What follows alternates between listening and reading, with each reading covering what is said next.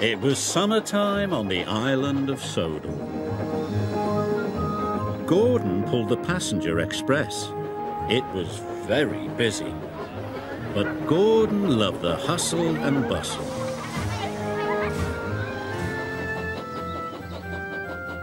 Henry hauled trucks in the forest.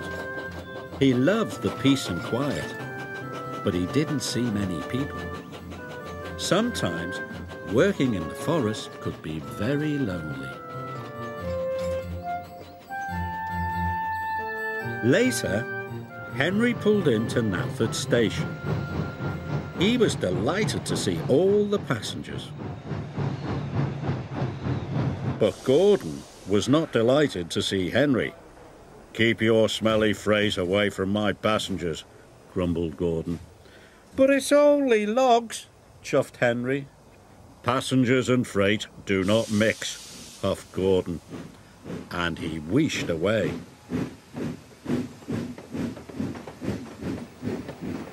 Henry watched the express leave the station.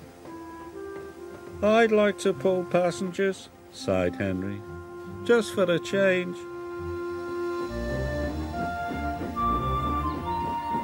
Henry stopped at the water tank on the edge of the forest. Children were standing by one of the trees. "What are those children doing?" Henry asked Thomas. "That's the old Sodor wishing tree," said Thomas. "They must be making a wish." "A wishing tree?" gasped Henry. "How wonderful! Do you think it would make my wish come true?" asked Henry. "It might," said Thomas, and he puffed away. Henry rolled up to the wishing tree. He took a deep breath and made a wish as hard as he could. "I wish I could pull the express instead of Gordon," he said. That evening the Fat Controller came to see Henry. "Tomorrow you will pull the express," he said. "Thank you, sir," said Henry happily. His wish had come true. The next morning, Henry chuffed cheerfully into Knapford Station. When his passengers were on board, Henry blew his whistle and pulled out of the station. But Henry puffed too quickly. "Go gently," called his driver. "You can bump freight, but you can't bump passengers." "Sorry," puffed Henry. Henry puffed proudly through the countryside. "Pulling passengers is a grand job," he said. Gordon was in the repair yard. He was being fitted with a new boiler. But Gordon felt lonely. He was missing his passengers. The passengers were missing Gordon too. They were having the bounciest, bumpiest ride they had ever had.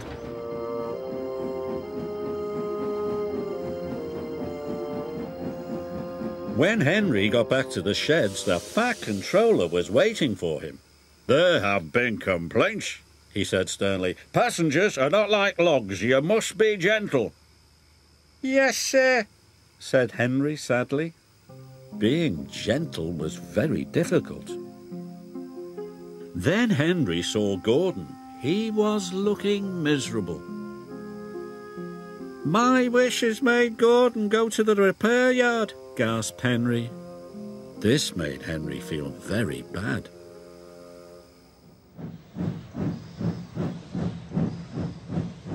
The next day, Henry had to collect the buffet car. He tried his best to be gentle, but he shunted the buffet car so hard everything flew into the air. There were more complaints than ever. Henry didn't want to pull passengers anymore. He wanted to wish everything back to normal.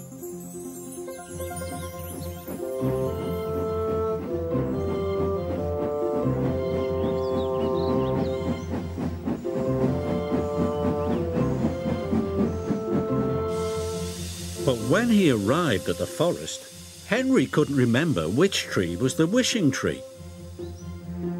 "Oh, no," cried Henry. "Which one could it be?" Henry didn't know. So he decided to wish on all the trees. "I wish I could pull freight again," he puffed. Then he moved to the next tree and he wished again. "I wish I could pull freight again."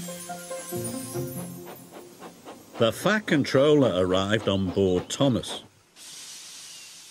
"What are you doing, Henry?" asked the Fat Controller. "You are causing confusion and delay." Henry told him all about the wishing tree. "Wishing trees don't run railways," said the Fat Controller. "That's my job. Gordon just needed some repairs. He'll be back tomorrow." Henry was delighted.